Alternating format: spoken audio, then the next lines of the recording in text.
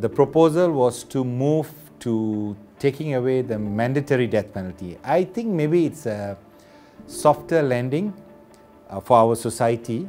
This is an abolishment of the mandatory death penalty. It's not an abolishment of the death penalty. What happens essentially is that it gives courts the discretion as to whether to sentence someone to death or to maybe give them a life imprisonment. That discretion isn't really widely applicable.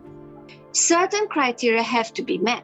Already there's reaction now from many people who feel like, we still need it. I know it's hard to defend the right to life when the crime is so severe, but the right to life is still life. And the second part is, as good as we are, as we try to be in the criminal justice system, it's fallible, it's human.